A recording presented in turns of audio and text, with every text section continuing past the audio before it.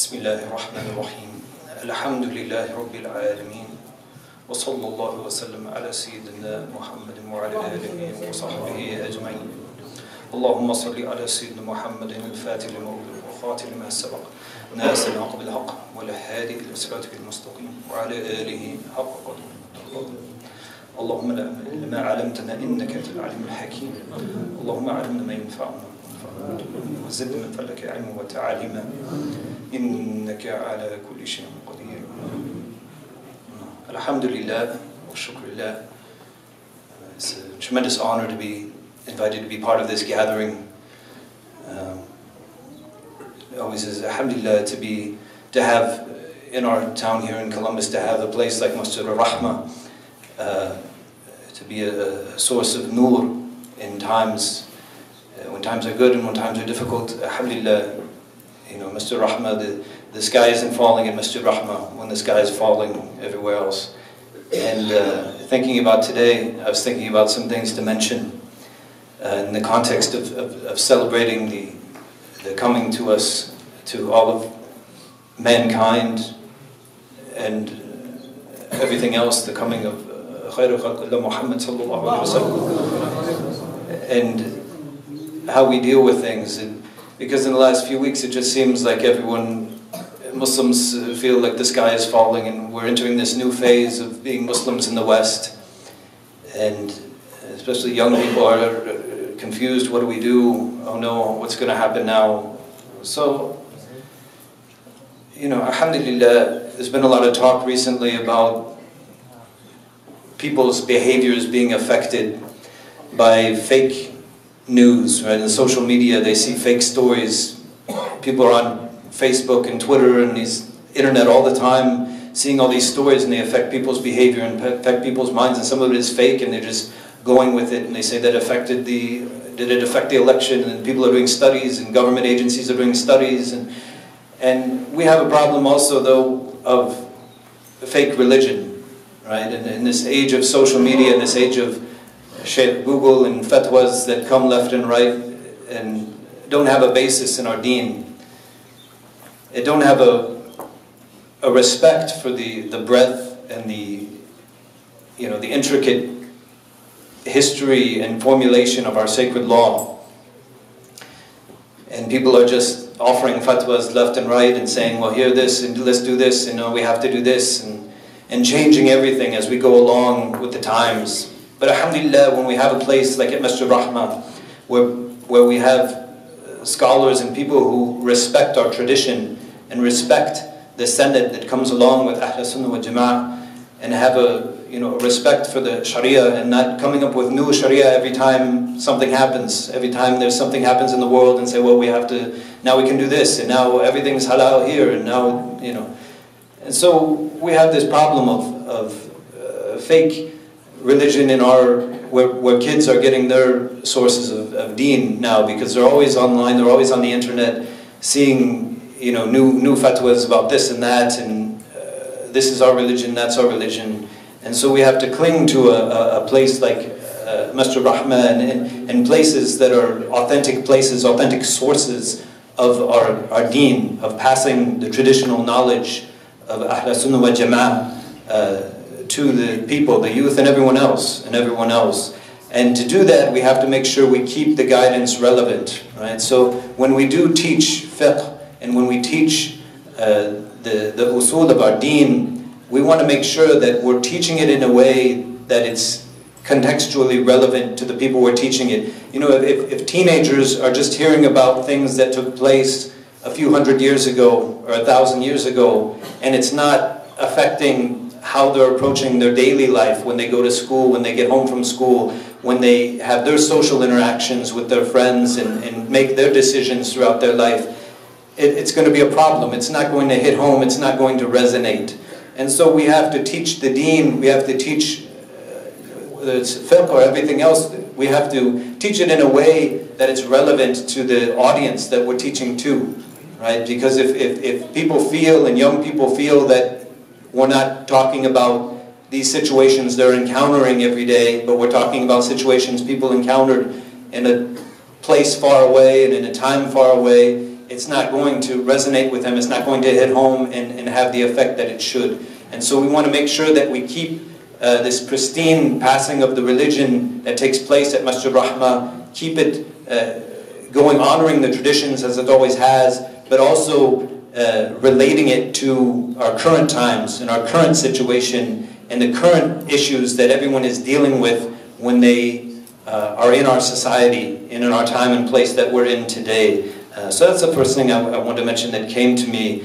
And we're entering in this next phase for Muslims in the West, and especially in the United States, where I think I talked a year ago at the Mawlid, we talked about civic engagement and in using the example of the Prophet ﷺ to insert ourselves into society all around us and show how he acted towards people, etc., etc.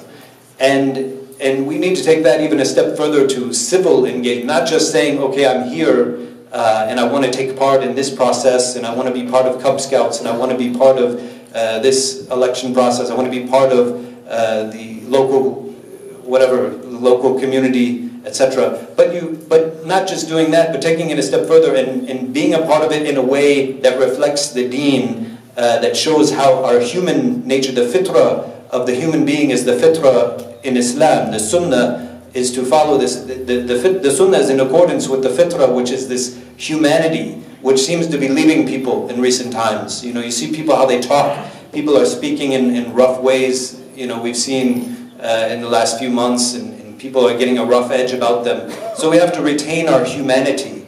You know, that the Prophet ﷺ, he showed us how to be human beings in reality, how to be a mercy to the people around us and not part of a problem and not an irritation to the people around us. Right? He said, do not oppress or reciprocate oppression. Right? And the Prophet ﷺ, he said, love your brother as you love yourself.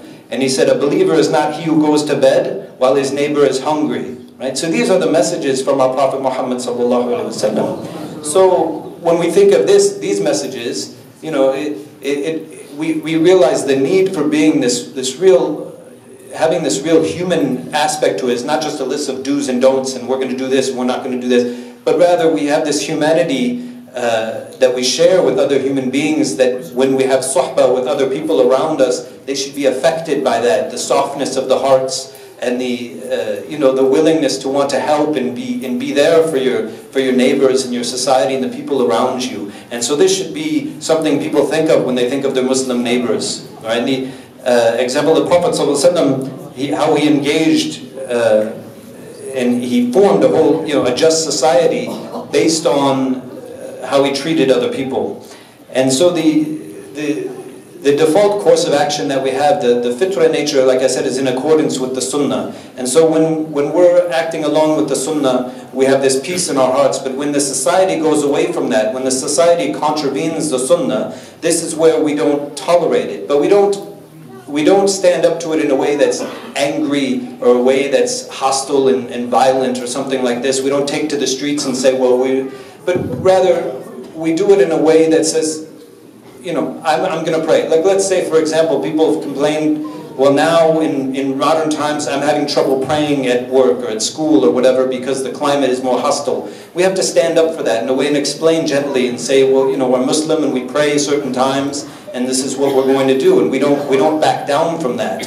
But we do it in a way that's not angry and with words that are venomous and hurtful, because this is not the sunnah of the Prophet ﷺ. This is not part of the fitrah state of the human being. Right? The fitrah state is a gentle way of informing you. We stand up for our principles, our Islamic principle. We stand up for how the sunnah tells us to live. But we do it in a way that's very civil, in a way that, you know, that brings hearts together, not in a way that divides and tries to fight all the time. And so this is something to keep in mind. You know, when the Prophet ﷺ, he came to Yathrib, right? It was called Yathrib, from Thariba to assault. The name of the city itself was this aggressive name.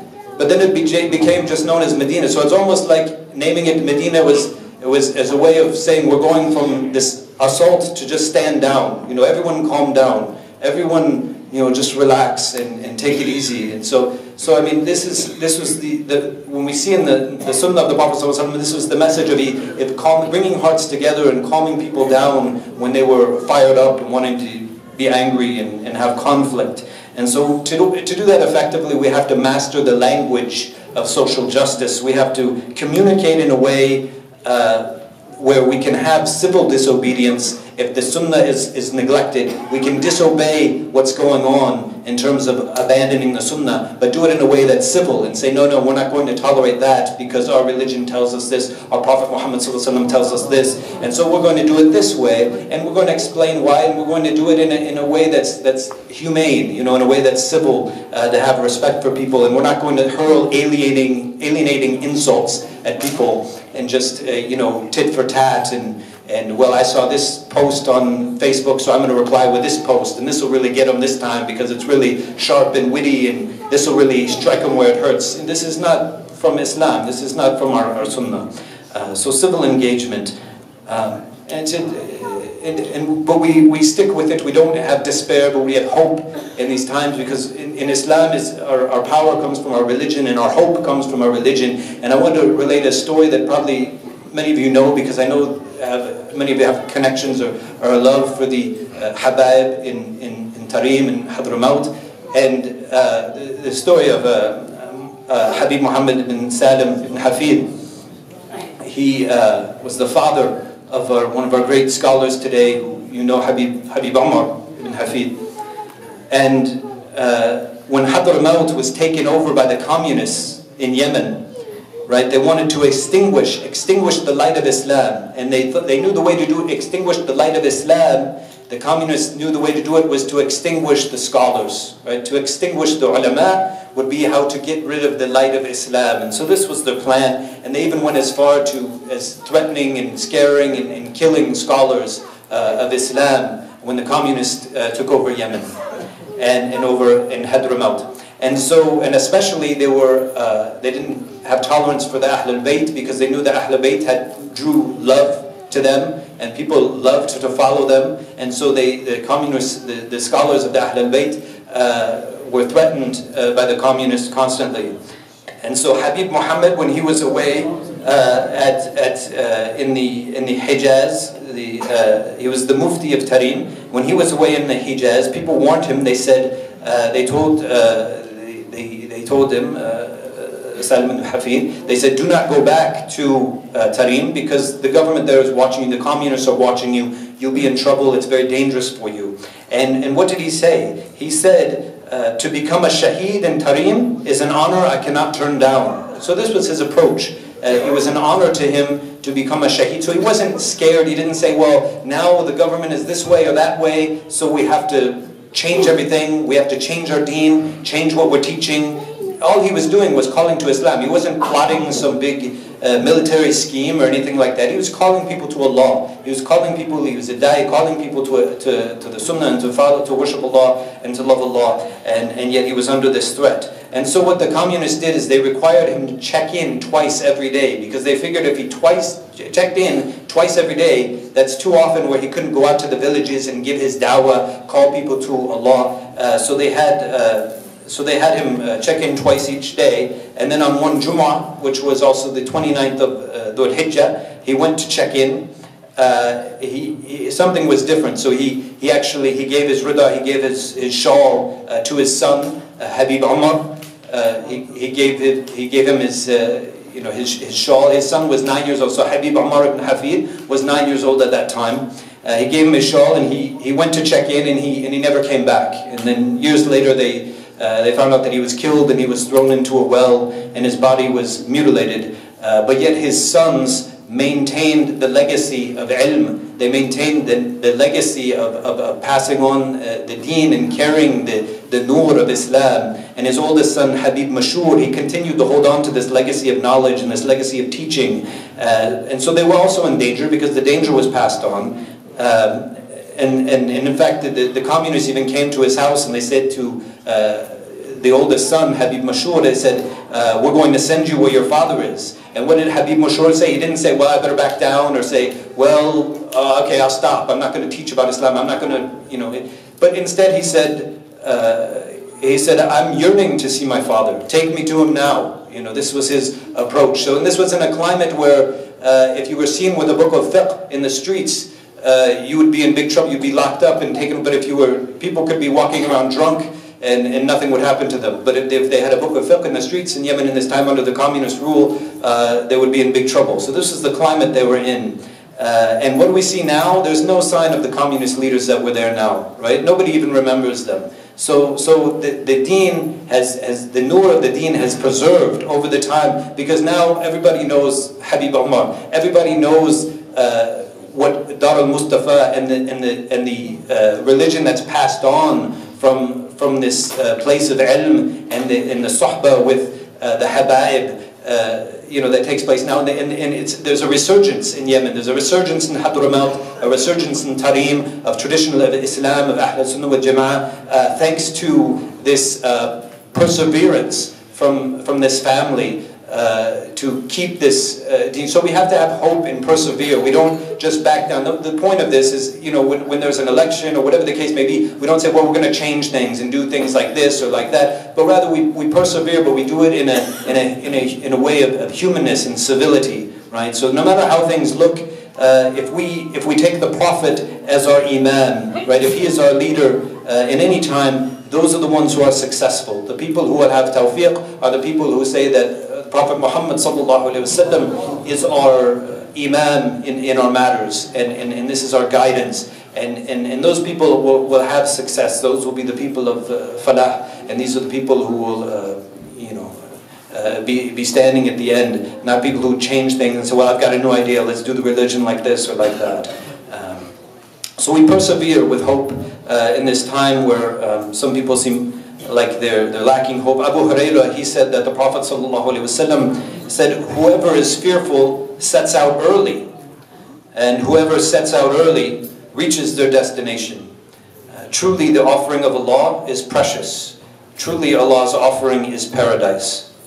Okay, so the Prophet ﷺ using this metaphor, talking about traveling, setting out and traveling. So what do you mean setting out early? Meaning in the depths of the night. Right, the depths of the night, one of those times when it's mubarak to worship Allah, right, is in the depths of something of the depths of the night. And it requires preparation and foresight. Because it used to be, people would travel as soon as subh came in, right? The light would come in so you could see where you're going. So people would start to travel. If they had a long distance to traverse, they would travel when subh came in, and they would set out. So people who want to travel early, who are concerned about what might befall them, are concerned about the enemy attacking them, whatever, if they want to set out early, it would have to be in the middle of the night, right? They set out in the depths of the night, towards the end of the night, before, a little early, before subh would come. But to do that, you have to have foresight, you have to plan, you have to know where you're going, because you can't see anything, right? So you have to have a plan of attack, you have to know what you're doing, know where you're going, how you're going to do it, so you're thinking ahead. And even in this hadith, the Prophet ﷺ, when he said, whoever is fearful, but the scholars, the ulama have mentioned that fear is of two different kinds, right? There's the fear of worry, right? Where you're just worried. It's not a productive fear, you're just worried. All you do is occupy yourself with this worry, saying, oh no, what's going to happen now? What's going to happen? Or what if we do this? And this isn't going to work, or we're in big trouble, there's nothing we can do. And then that's distinguished from concern, right? So another kind of fear is just having concern for something, meaning it's a fear that causes you to think and say, well, how do we approach this difficulty? How do we approach this plan? So this is having concern. The Prophet ﷺ talking about you're having concern for our journey. So we set out early, so we have concern for it to reach our destination.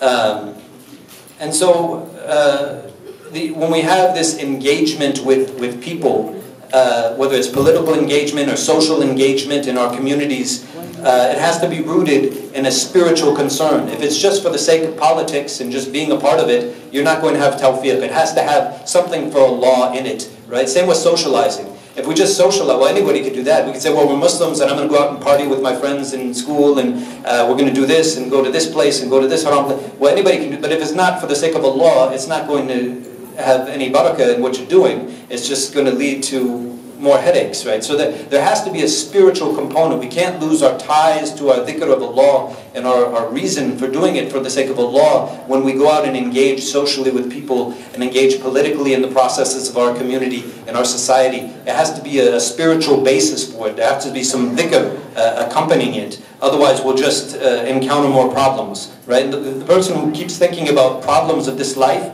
they're going to be overwhelmed, right? But the more someone thinks about Allah, the less their problems seem that impossible, right? The more one makes dhikr of Allah, their everyday problems don't seem as bad, because they, hasbunallah wa ni'mal wakeel, they trust in Allah, and they proceed forward. But someone who's not thinking about Allah, just thinking, I have to do this and that, and now this is going to happen, and now what about this problem, and this is happening, this person is going to feel overwhelmed, and because they're going away from Allah, not making dhikr of Allah subhanahu wa ta'ala.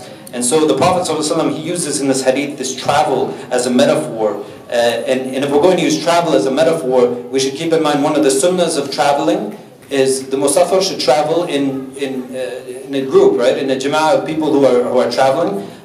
So I encourage everyone to strengthen their ties to their family, because this next stage of Muslims in the West and in the United States is going to require us to not be isolated, but to go together, right? To strengthen your ties to your brethren here, the ikhwan here. These are the people, the religious people are the ones that you want to have suhbah with and have ties with, so that it keeps your iman at a certain point. Not just isolate yourself in your own home and not keep up ties with your brother in Islam and the people here at the masjid, but rather come to the jama'ah, come to the salah, and keep up your ties with your family, your Muslim family. Keep up ties and have some a spiritual point to it. So even if it's just a tiny bit of dhikr that accompanies, it doesn't have to be just a whole majlis of dhikr like we have here, for example, but even if you're just with your family and sprinkle in some type of dhikr with the gathering, it will go a long way, and your family will see, it will keep everybody, keeping Allah somewhere in people's minds, rather than just going about your business and thinking about your daily life as it is, without any deeper meaning, without thinking about what's coming, what we're approaching in the Yawm al-Qiyamah, etc.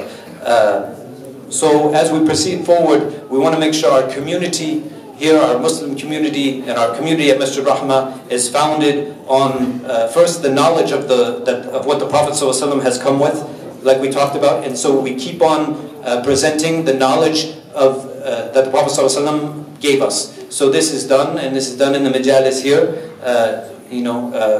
Ba'd al-Maghrib on often many nights and things like this. And there's someone, a mu'allim sitting and presenting the knowledge that the Prophet ﷺ brought. And so this needs to continue for a healthy community, a healthy Muslim community, and also accompanying that, the dhikr of Allah subhanahu wa ta'ala. So it needs both components, right? For a community to be strong, it has to have the knowledge as well as the dhikr of Allah subhanahu wa ta'ala, right? It can't just be one or the other, but both of these components need to be present to proceed in a way and have hope for tawfiq going forward. And so we have to have faith, and we have to have righteous deeds, and call one another to the truth. So call one another to doing good things, as well as doing good works ourselves, and keeping our iman. And so we see that the Prophet ﷺ, he was never overwhelmed by trials, right? He was always optimistic. He was the most optimistic of people, was the Prophet ﷺ. He never said, oh no, that's it, we're in trouble now, never mind, it's over. But he was always optimistic, no matter what happened. He said, whatever happens to the believer is good, right? This is good, whatever happens to the believer. SubhanAllah, I mean, who says that? How many people say, well, whatever happens, this is good? But this is how the Prophet ﷺ was with everything, right? He's always optimistic. And he said, I have left you on the clear, wide way, so clear that its night is like its day. No one would veer from it except someone who ruins themselves. Right? So subhanAllah, the Prophet ﷺ gave us this huge path that we can easily follow to success. And so we should take that opportunity to follow that, from this bushra from the Prophet ﷺ.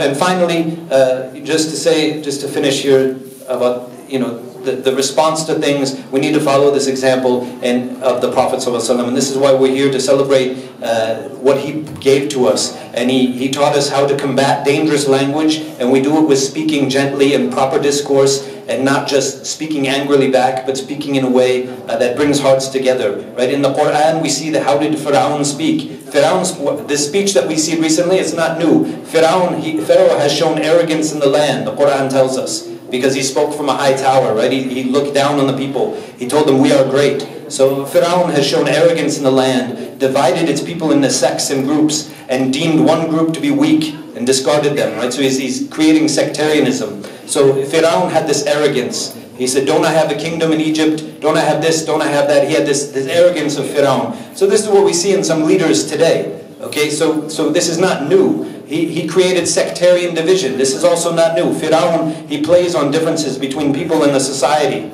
Right? The natural fitrah of a people who have come from other countries, who have immigrated, a diverse society, is that they're going to blend together. You know, some people that came from Somalia, maybe they're used to eating Somali food, but their kids are going to eat more of other kinds. They're going to eat Chinese food. They're going to eat some of, you know, this food and that food and etc. They're going to have different tastes. They're going to have different, because this is the fitrah of how a society works when people come from different places and all mesh together. But Fir'aun tried to play on those differences and bring them back a couple hundred years and say, no, no, no. You know, these people are like this, the Bani Israel, we can disrespect them because they have no recourse. And so we see this in leaders today. This is what we see today, and it's, again, nothing new. So we have to, by taking the course of action where we show that we have representation, we have power with our humanity, with our civility, when people underestimate these basic capabilities like Fir'aun did to Bani Israel, even to the Prophet Musa, who was a prophet, saying he doesn't know how to talk, he just underestimating with pure arrogance the capabilities and potential of other human beings. Right? So we combat this discourse by calming people down, giving people hope, giving people trust, confidence, and reminding people that there's someone to turn to, and that's Allah subhanahu wa ta'ala. And this is what the Prophet ﷺ reminded us of. So we want to strengthen our relationship with our Lord, strengthen our relationship with our faith, with our deen. And in the Quran, Allah subhanahu wa ta'ala says, don't feel weak, don't feel sad, you are the higher ones as long as you're believers. Right? So we are the higher, as long as people have iman and are of the mu'mineen, these people, they're going to be okay. There's no need to worry that we've sunk below some other people that are arrogant and declare, well, we're better than you. What basis do they have when we have the Quran? Right? This is not possible. So he says, we will make them imams, we will make them leaders. You know, so at times of difficulty, we want the best to come out of us and to be leaders in our response with something noble, not with the kind of responses like we see from people in the media who are arrogant or angry and aggressive. You know, we will make them the ones who will inherit this land, right, is what's said. So we don't interpret the situation as a fight with the society around us. We're not in a war with the people around us in our society, but rather we approach it as we've mentioned. And in the West, keep in mind there is a fitra aspect. You know, amazingly enough, the people in the West hate injustice more than anywhere else. In the Muslim countries, they become used to injustice, they tolerate injustice. But in the West, people hate injustice. People hate injustice, especially from the leaders. And actually, the day after the presidential election, I've never had so many people, non-Muslim, reach out to me and offer, you know, feel needs to offer condolences because they felt that Muslims were being disrespected. I had an eye doctor appointment the next day. He looked around, he said, I'm not allowed to say this, I really shouldn't say anything. But me and my wife, we were so devastated by this election result. I just can't believe it. I just can't believe it. You know, I'm sitting in the eye doctor office while this non-Muslim felt this need to reach out and say this to me. My uncle called in the middle of the night. He's not Muslim. He works for the government. He said he couldn't sleep because he was so upset with the election result. It just over and over. And you know, there's people came to Sunrise Academy and stood outside the Islamic school here in Columbus, holding up signs saying you belong here, you're welcome here. So I have story after story. These are just my own personal experiences. I mean, these are going on all over. So this has provided an opening for people reaching out, and it's creating relationships that we never imagined would even be there. So subhanAllah, this is, you know, people plan, but Allah is the best of planners. And so we see these opportunities now, and we have to capitalize on them and take them. And it's a ni'mah from Allah subhanahu wa ta'ala. When one group is cornered, it opens up an avenue of success somewhere else. And we saw when the Quraysh cornered the Prophet ﷺ in Hudaybiyah, blocking all the means of communication between the Prophet ﷺ and anyone who wanted to learn about Islam. They thought we had him cornered. But no, it was a great fath and it opened up Islam. And so this is a lesson we can take now in our times where people might think, oh, the Muslims are cornered and are this way and that way. But all of a sudden we have neighbors reaching out to us and wanting to know how they can interact more with Muslims, and we're developing these new relationships that we didn't have before. So we ask Allah for tawfiq in spreading this nur of Islam and the way that the Prophet ﷺ showed us it should be done in this civil way.